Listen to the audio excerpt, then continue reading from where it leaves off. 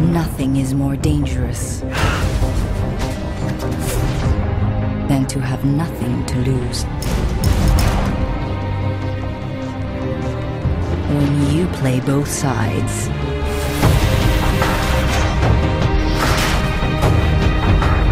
every choice is a fall.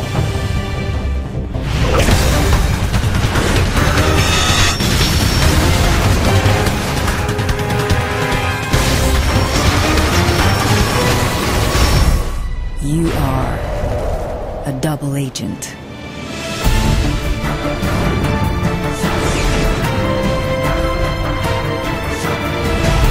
Splinter Cell double agent. Accept the assignment September 2006.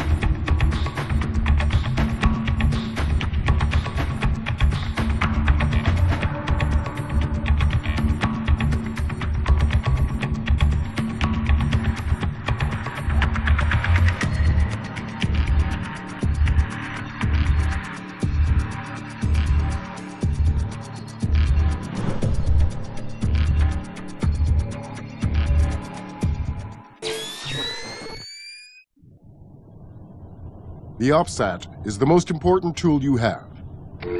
It holds all the intel you need for your missions, stores your personal notes, and holds any data you collect.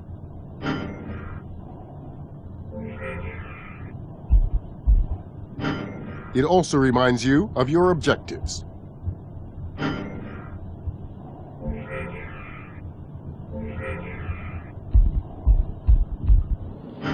And holds your minimap.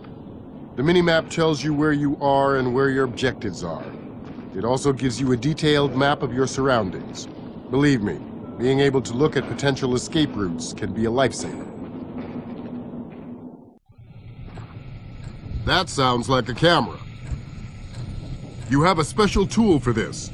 The lab boys call it an optically channeled potentiator. I call it the OCP. It's right there, mounted on your pistol. Just aim and shoot. The green light means it worked, but to be sure, all you have to do is switch to blue vision. If you see nothing, that means it worked, but it's not disabled for long, so you'd better hurry. One of the perks of your job is all of the gadgets you get to play with, starting with your rifle. It's a fully automatic weapon with superb zoom capabilities. It's extremely motion sensitive when you're zoomed in. So when you need to line up a shot, you have to hold your breath. Much better. Now for the best part, the launcher. Mounted right under the barrel, it can shoot an arsenal of miniaturized devices. First up is the extremely useful sticky camera. Just load it up, aim, and fire.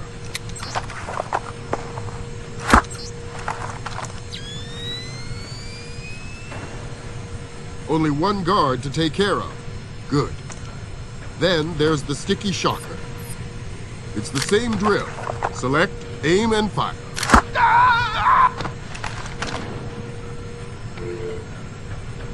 Those are 2 of the many gadgets you'll be working with. You'll pick up more along the way. The specs will be available on your PDA. Pay attention. You'll get a lot of use out of your goggles. For instance, night vision is an absolute essential. You can't do your job without it.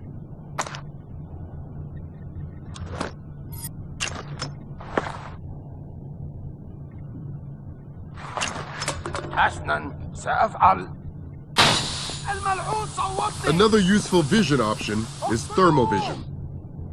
There's nothing like it to see through smoke and fog. Plus, it makes guards much easier to spot.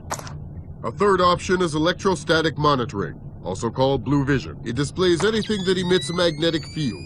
And since most things displayed in blue vision can be disrupted with the OCP, they make a great combination. Another vision mode deals with sticky cams.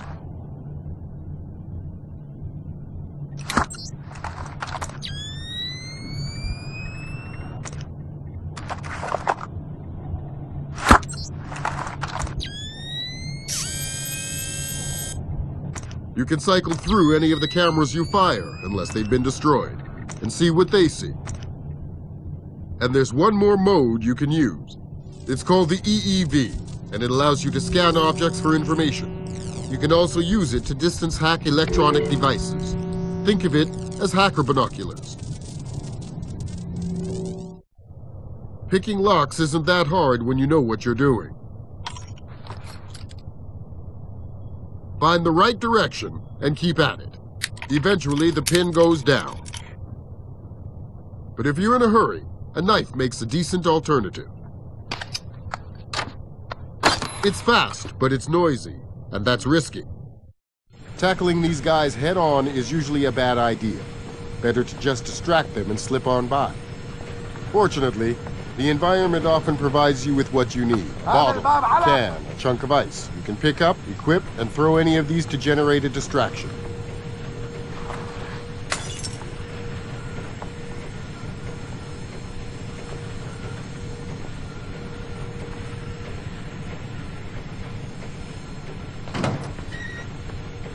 TVs and radios work too. Just play with the volume or the on-off switch. Damn it! What was that?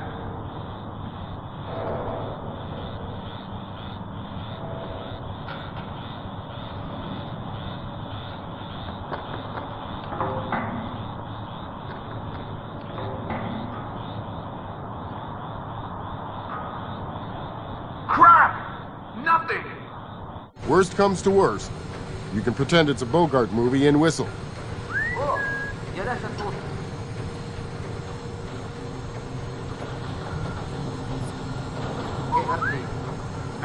True, it's a bit riskier because it attracts the guards to your exact location. You need to get out of Dodge before they show up or you'll be in trouble. One thing you'll learn is that there is always somewhere to hide. If you can't find one on the ground, then start looking up. Keep a lookout for places where you can do a split jump too. Your eyes will learn to gravitate to good spots for this automatically. Find yourself staring at a wall, that's why you're doing it. Like that one. It'll do fine.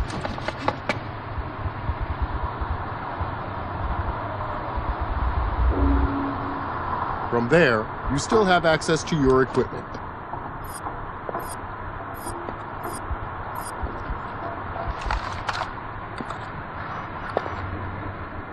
But when the target is close, you can drop in for a visit. Works every time. Always watch for beams or pipes along the ceiling.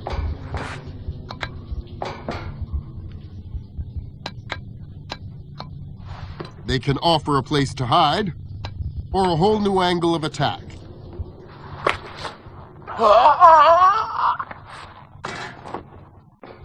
Usually you work alone, but from time to time you're going to have help.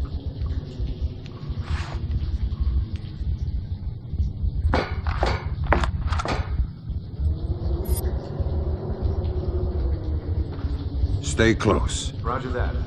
Cooperation is the key, because sometimes there are things you can't do alone.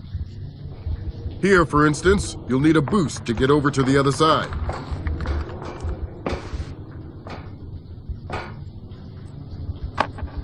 There you go. If by any chance your partner goes down and you get to him in time, you have the equipment to revive him. Nice teamwork, men. Sometimes there's no way around it. You just need to get up close in person. For example, you might need to squeeze some information out of someone. Just grab him from behind and convince him to talk. Then again, you might just need to take the guy out.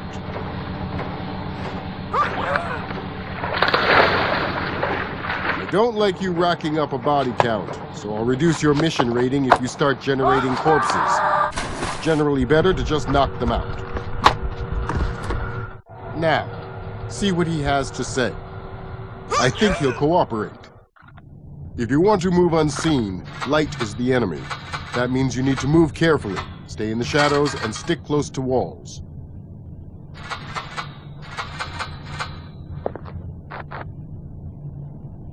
Staying low helps too. You might move more slowly, but you're harder to spot and you make less noise. And noise counts, because these guys aren't deaf. A little noise can give you away in a heartbeat. That's why you move slowly and keep an eye on what you're walking on. Fortunately, sometimes there's too much ambient noise for you to be heard. And that happens. Take advantage of it. What you do can also be an issue. Opening a door slowly doesn't make a lot of noise. Bashing it in is a whole other story. Just like that. The UV rays from this help you see any fingerprints that might be there. Just equip it and look around. Any print that's there will glow if the UV beam hits it.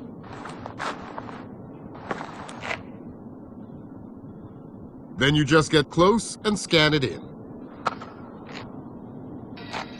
Unfortunately, only complete prints are useful. A partial print means you have to try again until you find a complete one. The scanned prints are automatically uploaded to us. Anything we find out gets dumped right back down to your PDA.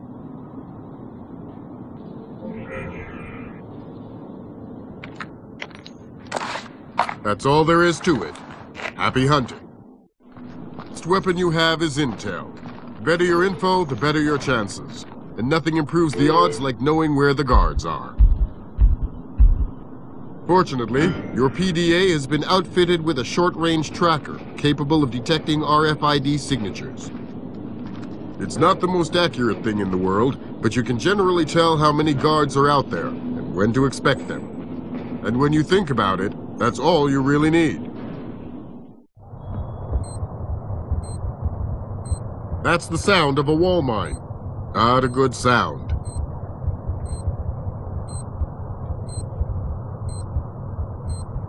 The trick is to move slowly and step lightly.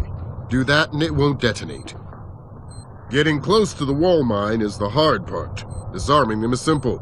Just make sure the light is green or else you're in for a nasty surprise. Just like that. Now that it's harmless, you can take it with you and use it yourself, if you find a good spot.